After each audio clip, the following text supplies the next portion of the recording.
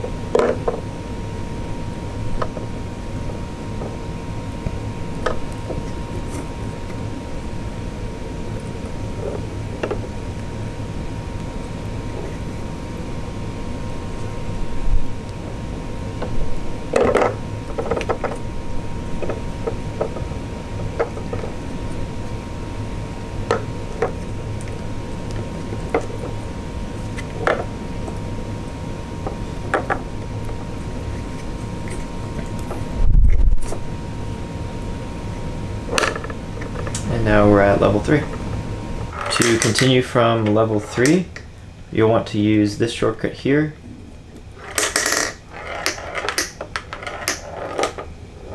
You can go from either direction. So from here, you roll like that, and now you're at level 3. And from the other direction,